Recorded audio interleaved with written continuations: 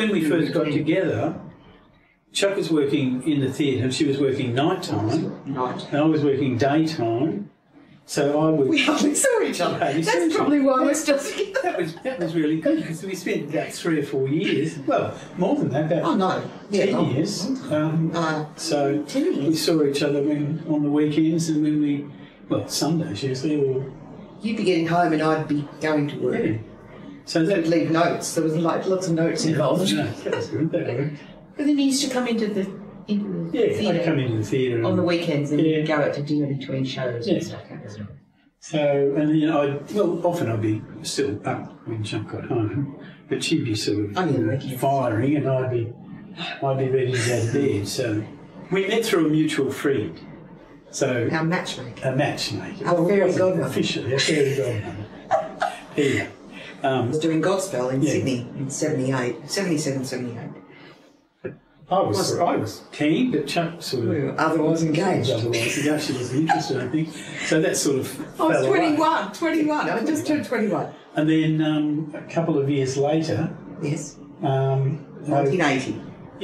I was doing My Fair Lady. That's right. I stepped off an aeroplane coming from Melbourne to Sydney on my way to Brisbane, and Chuck was there. I was there with Peter Noble, the fairy godmother. The person who got us together. He was picking up... He was picking up... No, we were picking... No. Peter and I were picking up Robert Arthur, who was coming back from Evita.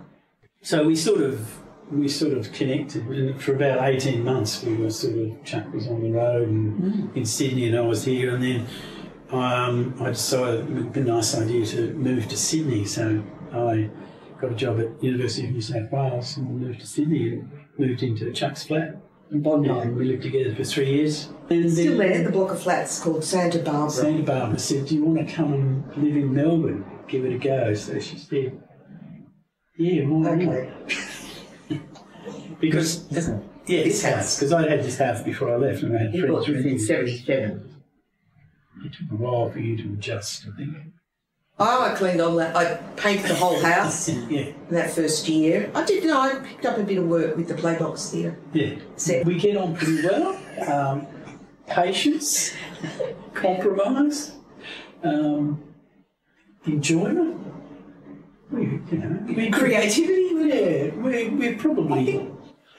we're good companions in a sense. We can do stuff together.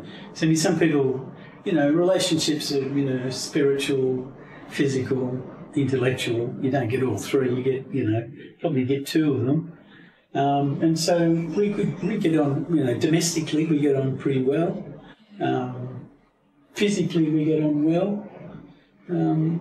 We just enjoy probably the same things. We're same friends. Well, we don't have all the same friends. We've got my group of friends, Chuck's group. Some of them are the same. But we didn't get married. We didn't get married till 1989. Yeah, we lived together for 10 years. 9 years, and then got married in 1989. So why do you think we have lasted so long? Probably the same reasons that you just said. Yeah. Can live together, it's about living together, really, isn't it? Yeah. Having children sort of probably increased the depth of our love and our connection. We both brought different things to parenting, but we were both probably, we're pretty fun. We're pretty good fun. Pretty good fun. Led by the children, with a nice combination. So that it was pretty relaxed and it was fun. We had a good time, and the kids are great now, and they've grown into lovely young men. They had a pretty diverse group of... Well, yeah, and there were lots of people. There was always lots of people. Lots of show folk and lots of friends, a diverse group intellectuals, of friends. Academics. A lot of diverse group of friends. And they'd always be included at the table, wouldn't they? Yeah, that was the nice part. There was always... Conversation. They're good talk. Always the table and eating was very important. And there was a rhythm, and there was always meals, and they always sat down, and when people come came, they always sat. Absolutely. And they learned how to sort of survive at the table, and they met lots of, interesting people from both our sort of backgrounds and had interesting experiences. I was thinking about this morning, how it's like your life is like divided up into 4 parts. It's like your childhood, and then your independence, and you're working like with 4 children, then children, and then when the children go, it's like 4-part. It was. But you retired quite early. Yeah, I retired. I was still working. I retired when I was 58 and kept working. Yeah, I was still working at school, not in show business. Our world has shrunk to a certain extent, and it's easy and comfortable, but, we still have ideas of with people, we know people around the place, and we want to go and visit them. You just have to pan it out, don't you? Try and do too much. When I retired, yes, and COVID happened. Then COVID happened. It was lockdown. I sort of was like a bit frantic at first. Like I felt like I had to do something, right?